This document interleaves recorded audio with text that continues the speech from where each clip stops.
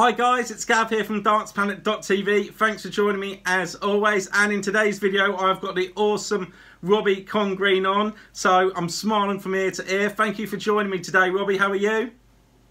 Yeah, not too bad. Just trying to get rid of this Facebook message. Oh, I get stuff like that all the while. There's always stuff when I'm doing videos that pop up on the screen and I have to close this down and close that, so I put the do not disturb on there now. Normally works. Yeah, I never thought to do that. So how are you anyway? Yeah, not too bad, not too bad. Obviously waiting. So obviously, you're waiting for your knee operation to go in, to be done shortly. Yeah, well, that's the plan. It should have been done in December, but they put it back because my blood sugars were too high. Okay. And then they said March, which I couldn't do anyway because the season started. So I was aiming for July. I got a letter back off them yesterday saying the referral was too soon after the last referral, so it looks like I've got to hang on a little bit. God, it must be so frustrating for you, obviously, missing a lot of the events and different things as well. Yeah, it's not just a dart, it's everyday life in effect, so yeah, it's doing me head in a bit like. So have you got a time scale when you think it's going to be sorted then, or is it just a... Well, I was hoping to struggle on till July and get it done then, but honestly don't know now. No. I need to go back, see my doctor and get him to get onto them and see what's going on. How much does that affect your ranking and everything then, Robbie? Obviously missing all these tournaments to get yourself in a good position and then have to battle with this on top. Yeah, I'm still doing the tournaments. The problem is I'm not doing very well in them because I can hardly walk. So right. It's my standing leg as well, so it really doesn't help matters. I played last Wednesday, 24 legs, because we play in this league, and I won 6-0, 6-0, 6-0, 4 games. But the next day, I couldn't walk. I couldn't walk for 2 days after it. So nah, it's a killer, innit? It's even general practice, I can only do 10 minutes here, 10 minutes there, because I can't stand for long periods. So I don't have the lads coming to the house anymore to practice because it's not fair on them. No. It's a practice with me and then, you know, me not being able to do it, so... I don't think a lot of people probably realise as well how much of an impact, who don't play darts or just watch it on telly, you know, when you see a dart player and they say, oh, they've got a problem with the shoulder or the knee or the elbow, and people sort of think, it can't really make that much difference, but it's huge, isn't it? Yeah, I mean, I first done my knee when I was 15 playing football, so that's how long I've actually lived with it. I've had 7 operations on it in the past, so yeah. It's now at the point where it's just crumbling. The bone's misshaped. I've got no ligaments left intact, so the whole knee just slips. Oh God, must be agony. Because the bone's misshaped off wear and tear over the years. Yeah, it's just things. I mean, I can get up out of bed in the morning and struggle walking anyway, but I was in Tesco with the missus shopping a couple of weeks ago, and only for having a hold of the trolley, I'd have fell. So it's. God, yeah. The thing is, it gives you can't focus on something that you want to do when you're in that much pain either, can you? It's just you just can't do it. It's your mind's on other things, isn't it? Yeah, I mean the problem as well. The painkillers I'm on, I can't take them when I'm playing because they make me drowsy. They make me really sleepy. So they would affect my game, so I have to play without the painkillers, and then obviously you're playing in a lot of pain, so it's a no win-win thing. It's just horrible. Well, fingers crossed for you that it gets sorted sooner rather than later and get back to normal. Yeah, definitely. Yeah. See how it goes. So what would you say is your best moment in darts? Probably playing for England. Yeah.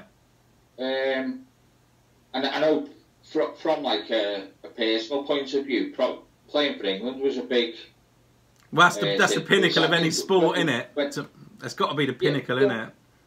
When you're playing, obviously your county and all that sort of stuff, Super Leagues, that's as high as you can go to get picked for your country. Yeah, wow. Yeah. And I know it's not how it used to be anymore, but because obviously there's a lot of great players who aren't playing international darts because they're playing in the PDC, but it's still regardless of that, it's still an achievement to play That's for a your country. privilege, isn't it? It's, it's one thing that, like, I'd lost my mum and dad before I got paid to play for England. So it was one of those things that I would have loved them to have seen. Yeah. Such So.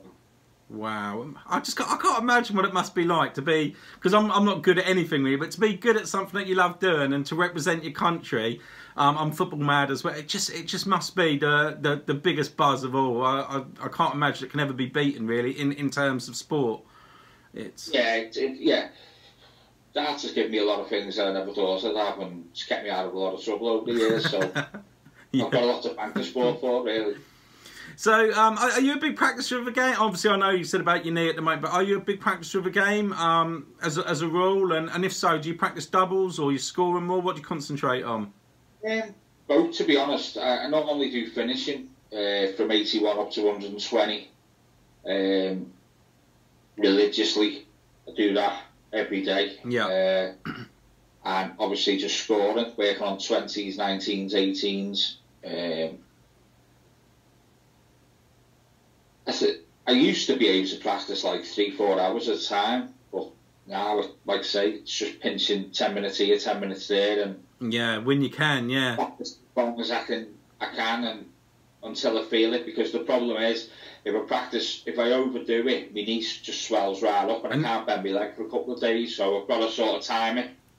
Right, and that. Have you used things in? I know that a lot of people speak about, and Chris Mason do, about like the treble trainer and that. Do you use any things like that, or? Yeah, I've got a treble trainer. The lad who does them sent me one out to try out, and yeah, I think it's brilliant. It's great for a bit of fun. Yeah. And it gets you grouping together as well. I mean, and I've seen bad comments about it, but to be honest, I think anything that gets you on the dartboard can only be a good thing. Yeah, definitely. It's great for kids, I think, as well. Yeah, like I say, because there's sort of different size segments on some of them, so you can sort of have like starter ones and then go down to like just the trebles and they gradually get smaller. Or am I on about? I heard somebody speak about different level ones. On this, I think that might be on the rings. On the rings, is it? Yeah. Yeah. Eric Bristow does a ring segment thing, doesn't he? Which is slightly different to this. This is like a foam that you put on actually on dartboard. Yeah. And it comes with the segment. That's right. Yeah. So I mean, you don't have to have the segment just on the 20s if you want to work on your 18s, 19s, whatever. You know. You just work on a specific segment, which is good. I never have to practice on double one because that's where I end up on every game. I'm always in the madhouse. I always say I'm the best 26 hitter in the world. Honestly, I'm all over the shop. I really am. That's as long as you hit it at the end. Oh, I'm just all over. So the other thing I wanted to ask is, when you see a draw come out and you're drawn with somebody maybe like Michael Van Gerwen or Peter Wright or somebody like that, do you prepare different when you're going to play them to what you would another player, or is it the same for everyone? Yeah, play the same. Play your own game. It's no good me trying to change things in my game, because that's going to help them, innit? Yeah. Oh yeah, definitely. Because a lot. What you're doing is your own thing. Yeah. What's got you to where you are to play those players. Yeah. I would never change my game for anybody. No, it was really interesting because a lot of people say that always play the dartboard, but when I was watching the European Darts Open over the weekend, I heard one of the commentators, I don't know whether it was Paul Nicholson or one of them, said that James Wade's a player that tends to play the player that he needs to in front of him as opposed to the dartboard, and he always is it some. When you say play the board, it's like a little switch that clicks, right, and you're just so tunnel vision that you don't even realise what the other player's doing. Right. You're just focusing purely on the dartboard, on what you're scoring and what you're leaving. Yeah. When you get in that zone, it's fantastic. I think that's a little zone that Michael Van Gerwen gets into all the time. It must be really difficult, though, to get in that zone, isn't it, Robbie, when you've got the cameras and the crowd and, the other person's already maybe in that zone. To get in it yourself must be so difficult, isn't it? Yeah, I mean, you say about the noisy PDC crowds, but I think sometimes that helps the players. Yeah. It's better playing in loud atmosphere like that than when you go to Lakeside. I think that's why not many you don't see many nine darters at Lakeside, because the crowd, you could hear a flag fight at the back of the room. Yeah. Yes. You know what I mean? And that, I think that translates to the player, and it makes the player a little bit more nervy. Whereas when they're on stage in the PDC and you've got the crowd giving it bananas behind you, then you just get with it. I think that probably showed a little bit this year in the UK Open, didn't it? I don't think that a lot of the players performed at, at Butlins recently without the crowd there as they would have done. I think a few of them missed it, didn't they? Yeah, I think it's just obviously something different for them. And, yeah. I mean, the seeds went out, all over the place, didn't they? Yeah. But so what? Yeah, exactly. I like it. That's, if I'm being honest, I think that's probably one of my favourite. So I like the fact it's a bit like that. It is like the FA Cup of darts, isn't it? You see the little teams come in at football, do well, get an opportunity, and like that young guy, is it Rafferty who beat Peter Wright 10-9? Was it? Nathan Rafferty, yeah. Absolutely. Where did that come from? But then you hear other people saying this kid is really good, but a lot of us that only see the big tournaments don't see a lot of these other talent coming through, do we? Yeah, I mean, on the Pro Tour, obviously, you've got 128 players, so the best darters always on the Pro Tour. You should see, I mean, you could go around any of the boards, and it's all fantastic darts. And obviously, once you go onto the TV, a player might not perform, they might go and perform brilliance, but, those players who are doing it consistently and doing it time after time after time, playing on the TV, they're gaining the experience. Yeah. So some players are only going to maybe play on TV at the UK Open. Yeah. So they have to grab their chance while they can. Yeah, well, that, what's his name? We've got to the Hogan again. He was absolutely...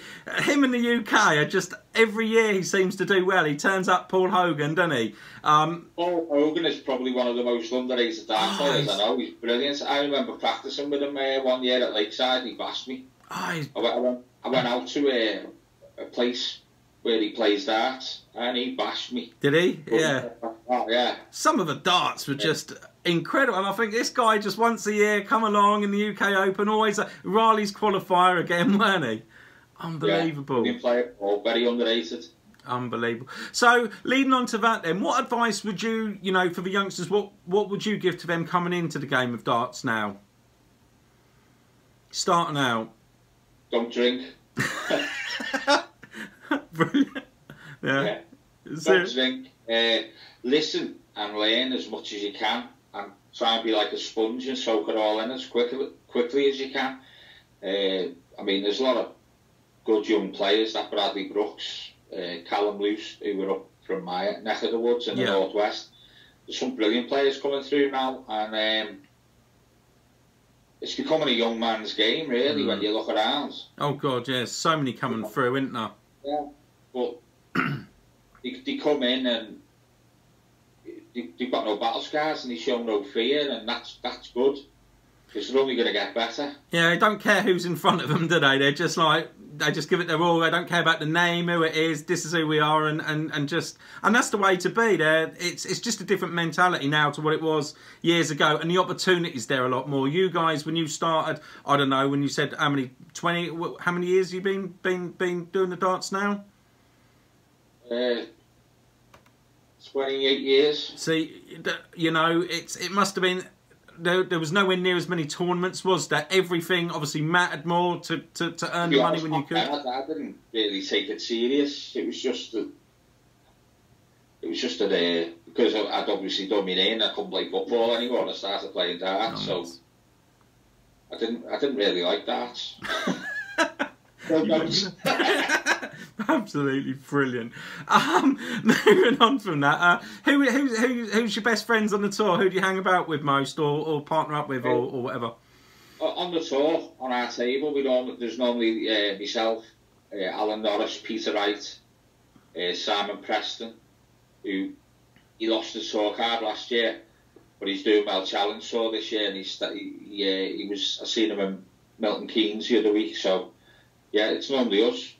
Brilliant. Just on big table with obviously our family and friends and guests. I bet it's the right laugh, innit? I can imagine. I bet you have some giggles, don't you? Yeah, it's good laugh, like. Normally all passing cream round to each other for our ailments, and Joanne with her little bag of goodies, what she brings, so yeah. My missus brings butties and fruits and stuff for us, so yeah, we have a bit of a picnic as well. Oh, why not? That sounds amazing. How many 9-darters have you hit in your career? Not like just on, obviously, in total, like in practice and everything. Is it something that you do? I honestly don't know. I've done quite a few, like, I've hit a few in tournaments, but yeah, I've never bothered counting them, to be honest, because I lost count a long time ago. That must be an awesome position to be in. Mine are more like 50 darts. What I also want to do, Rob, is I know that you do a lot of exhibitions and different things. Can we maybe chat a little bit about them and how you do them and stuff like that, and if the best way for people to get tickets at the ones you go to or do? Yeah, I've got some one in May, but that's a university gig. Beginning of May, 5th of May, I think it is. Yeah. Lancaster University. May the 4th. May the 4th be with you. May the 4th. Yeah, I love that. I love it. A bit of Jedi in there, a bit of Jedi. Yeah. Love it. And then I've got a couple in... I've got one in Darlington, one in Durham, and one in Halifax. They're 3 days on the run. Oh, the Durham one first, I think the 2nd of June. Remember, guys, to put these dates, anybody that's watching this, remember to get these dates in the diary if you want to see Robbie, because I know that you promote them through Twitter as well, don't you, quite heavily? Yeah, I'm on Twitter quite a bit, yeah. I will put all these up. I've just got to go through the missus' diary to see what's what. I should have wrote them down really before I came on, but no, that's okay. I'll tell you what, Robbie. If you get if you send the messages to me at the end, I will put all the details in the description for anybody that's interested with any links that you want actually in this video. Yeah, cool. I'll do that, and then I'll just make it easy for people with all the dates and everything. So, guys, anybody that's interested, you'll find all the links and the information for all Robbie's exhibitions in here as well. If anyone wants to book one, tell them to get in touch. Who's that? Sorry. And if anyone wants to book an exhibition, tell them to get in touch with me. Yeah, can you send me your details as well so that we can put it on there if they want to get in touch? Yeah, no worries. We'll add that all in. And just before we go, I know you're a massive Liverpool fan. They're doing well this season. Third, happy? Ish. Try to be top. we don't play for second or third, do we? Only winning matters, but yeah, it's a step in the right direction, isn't it? Yeah, it is. And Salah is unbelievable, isn't he? It's I think Chelsea must look and think, you know, obviously he was with him what, a season and then let him go. Crazy. The thing is, Salah, our greedy owner's going to want to sell him in the summer. That is the problem, isn't it? That is. Can you see him going, or do you think he will be there next year? I honestly don't know. I didn't think Coutinho would go. No. And they sold him from under us, but I suppose if the money comes in for them, they might look at it as a good investment on the 31 million they paid for him. Yeah. I'd be heartbroken if he goes, because it just shows that we can't keep hold of our decent players.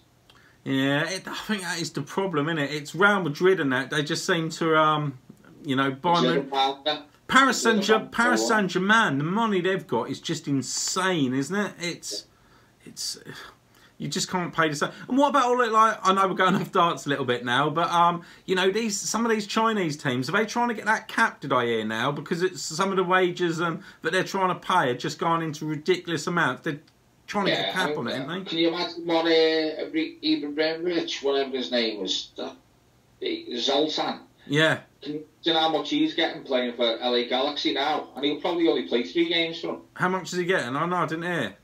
I don't know what it is. Oh, right, it's insane amounts. It's going to be astronomical. Yeah, it's the problem is you just can't compete with, you know, there's a lot of players that I'm trying to think off the top of my head now, but have gone over to China, but probably aren't our leading stars, and that are making absolute. I don't suppose you can blame them for going really when they get the opportunity, can you? Yeah. But it's a business, isn't it? It's business. They just go over there. They finish their career here in the Premiership or France or Spain. That's the next step, innit? Over to China. Yeah. And then grab an extra few million to stick in the bank before they retire.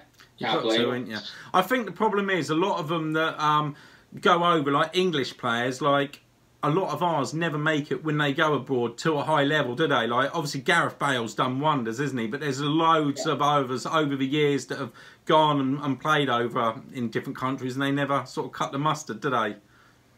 Yeah, I think the English style of play isn't for everyone either. No.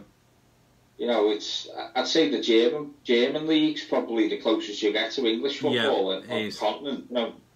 Yeah, Spanish definitely is it? It's totally different, isn't it? It's like the Italian football, completely different. I mean, England are playing Italy tonight, so we'll see how we fare against them. But they're very, it's like a game of chess for them. Yeah, we're a little bit more gung-ho. We have got better over the years, but you know, it'll be interesting to see how England get on tonight. Actually, yeah. Game after us beating Holland the other night. Yeah, I thought we were very poor, to be honest. Yeah. Well, they ain't even made it to the World Cup or anything, have they? No, but I mean, they were 3-0 up against Portugal at half-time the other night, so what's going on with that? Don't make sense. You can never get your head around it, can you? The more you try and work it out, or you think somebody's going to do something totally different, it's just crazy, isn't it? It's a bit like trying to predict the darts in the Premier League. I've got my Premier League prediction show coming out tomorrow night, by the way. It's every week, I think, and I'm totally off every single week. I look forward to Thursday nights on Facebook, watching everyone putting up how much they lost because of a draw or whatever. There's always one result that's thrown up that is unexpected in the Premier League. I think that's the joy of it. Yeah, and also you always you know that match, that certain person's going to hit at least X amount of 180s, and then they go and get one. Or it's just so difficult to predict. Anybody that's watching when I do my prediction shows, I say do the opposite because I'm normally totally wrong. Yeah, it's not easy. It's not easy. I mean, I don't bother with any of the prediction things, and I'm not allowed to bet on it. So yeah. Yeah, I've had my fingers burned with that once before. Yeah, yeah. I just do it as a bit of fun, really. But listen, Robbie, I just want to thank you so much for coming on the show. I'm so grateful of your time and chatting to me today. Yeah, no problem. Really, really enjoyed it. Also, to all you guys that have watched the show today with Robbie, I hope that you have enjoyed it. Don't forget to check out Darts Planet TV. This video will be on there. As always, there's loads of the other awesome dart videos being imported from YouTube, so do check out dartsplanet.tv. Also, the prediction show, as I just said, for the Premier League will be out tomorrow night. If you do like the channel, don't forget to leave a big like, hit that subscribe button, and I'll catch you in the next video. Bye!